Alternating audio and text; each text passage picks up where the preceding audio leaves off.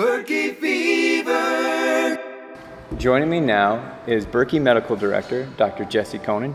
Jesse, thank you so much for joining us. Happy to be here with you. Yeah, we had some really unique events happen last year.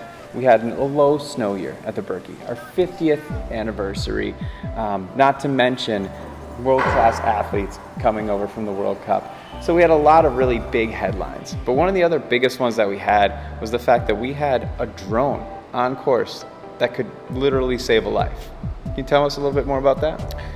Yeah, and really this is a product of brainstorming how we deal with the fact that our event and our trails are in a really rural location. And fortunately, I'm excited to say that we were able to have an AED on a drone that was ready to be delivered to the scene of a cardiac arrest if needed. When it comes to sudden cardiac arrest, getting an AED to the scene is so crucial to be done as fast as possible. So when someone is a bystander, that's also a pretty crucial part too. Absolutely. With thousands of people here, there's a chance that something could happen. There could be a medical emergency or an accident.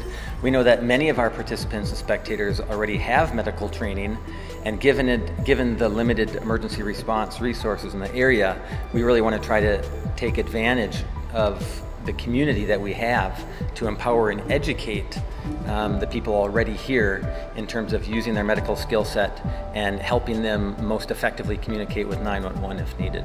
And so right now we're working on a program with the Birkie to be able to make sure that we can quickly identify those kind of people that are medically trained on course. Tell us about that. Yeah, I know that there are hundreds of Birkie skiers who are medical personnel. We're creating a concept called a MedFriend, in which people who already have certain medical skill sets can enhance their readiness with location sharing skills using an app and keeping them up to date on the innovation of Birkie Medical, and really creating a community which is best prepared to respond to the possibility of a medical emergency. Awesome. So you had mentioned before we hopped on camera here that you have a phrase for moving the medical team forward, and what was that phrase you mentioned? Empower and educate.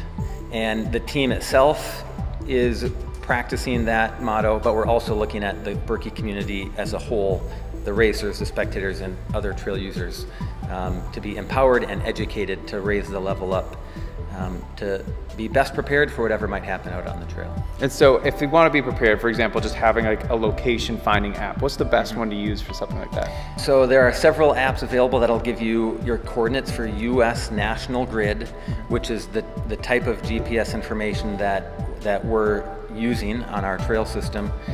There are placards out at trail intersections throughout the Birkie and Canva trails, and My USNG is one of those apps which can very quickly, if you already have it downloaded, give you the coordinates to share with 911. Jesse, thank you so much. I think there's some unique areas here that it seems like through innovation and through just empowering and educating, as you mentioned, that we can just have so many more safe, enjoyable outdoor activities out there on the trails. Glad to be chatting with you and getting the word out, because over time we can make a difference. Awesome. Thank you so much.